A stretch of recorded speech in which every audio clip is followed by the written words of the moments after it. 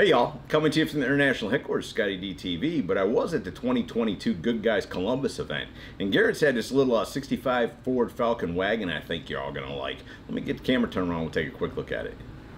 Carl, what a cool wagon, brother. Thank you, Scotty D. This is a pretty cool wagon in our opinion.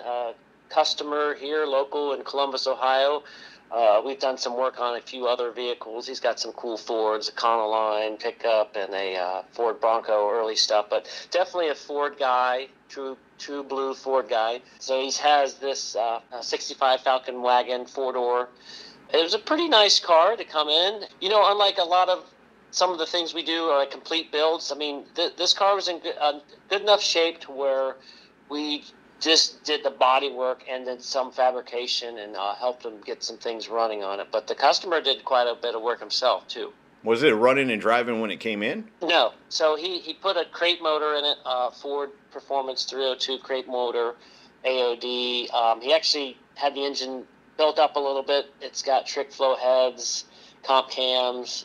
We talked him into that nice Borla fuel injection system, just to spruce it up a little bit. Give it some nice classic hot rod look and some cool aluminum features, you know, aluminum valve covers. Just make it a nice cruiser. Right on. No, it's got a really nice look to it, and you don't see very many of these Falcon wagons. No, and so it's funny because he has a two-door wagon as well. And, you know, just like in the Chevy world, people want the Nomads more than the four-door wagons. There's a lot of neat chrome and trim on this. If you look at it, there's some cool side trim. The roof rack, that top was completely, the body work to get that so it's super smooth, but all that chrome roof rack, the side trim, all the grill pieces, everything. Paul's custom chrome did the chrome plating and straightened everything out in the stainless, and so yeah, they're kind of a fancy.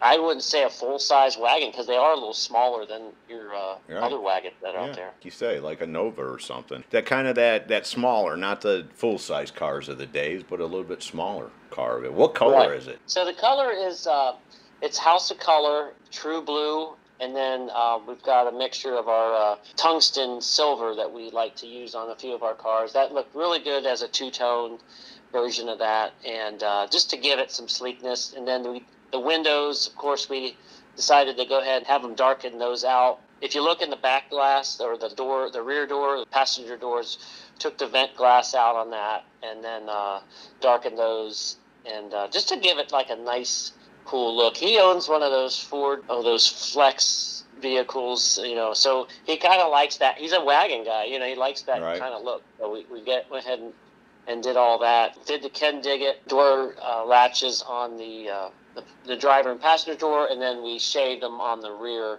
door. So just to give it like a clean look, but it's still a four-door. Not a ton of heavy fabrication work, but just a little bit to make it a little different than any of the other ones that are out there.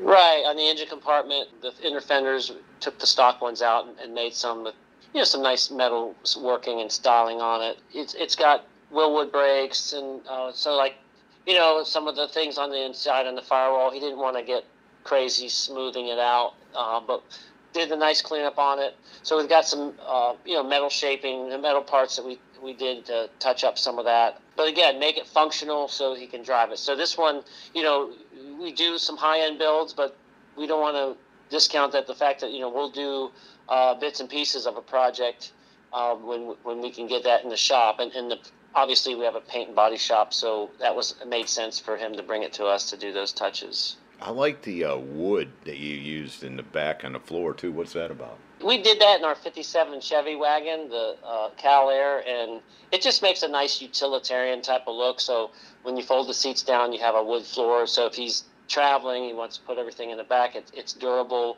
but it looks cool, kind of brings that truck look inside of it, and just breaks it up from having, a giant amount of carpet, which, kind of looks cool. But this kind of just makes it stand out when that tailgate's open in the back window, which it slides down. It's some neat features, like the factory features on that tailgate are just unique.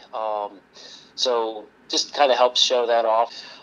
Again, the seats, actually took the seats out of a Ford Focus, and they're like six-way power adjustable seats. With the dash, we kept the stock looking dash panel, but changed over with odometer gauges. You know, just kind of give it. Again, this vehicle is definitely meant for a cruiser. You know, a little bit higher end cruiser, but like no doubt he can definitely take it on the road, go on a road trip or a vacation with it, and have fun. Yeah, no, I think that's a good point you brought up. I mean, we cover a lot of high-end builds on ScottieDTV, and we've covered our share there at Garrett's. You just had the P33 come out this year. I think it is good to bring to people and let them know that, hey, not everything has to be a deep six-figure build. You know, you can make a cool cruiser too, and I think y'all nailed it on this one. I think it's a unique car. I like how you two-toned it, where you used your cutoffs at. Like, yeah, I'm down with that wood in the back because, again, it's a little bit unique and, you know, makes it look more functional. Car sits right. It's got good performance in it. No, I wouldn't change a thing. Put the keys in and drive it forever, right? Yeah, and when you say, like, the good, you know, you've ridden some of our cars. The front end, the customer got rod and custom Mustang 2 suspension. So I guess they're, you know, what we learned from him, because he's such a Ford guy, that they're handle a lot of the Falcon world, is that rod and custom company, and the conversion kit. And, you know, hey, remember at Columbus, I drove around the fairgrounds a little bit to go get us some sandwiches. That's right. It's a true grocery getter, right? It was a true grocery getter that day. Saved our lives.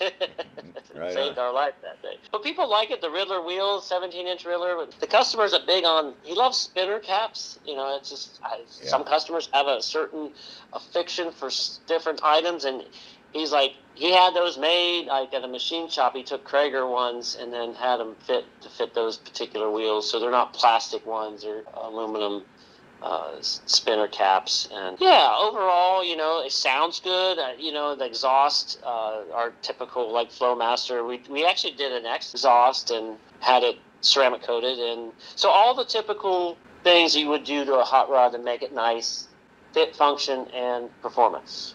Right on. No, I think y'all killed it. I think it turned out nice. Thank you.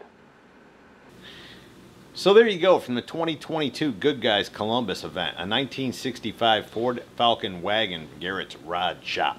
Hope you all have enjoyed it. See ya!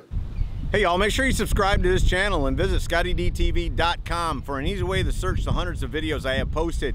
Either click the link in the description or the one at the end of this video.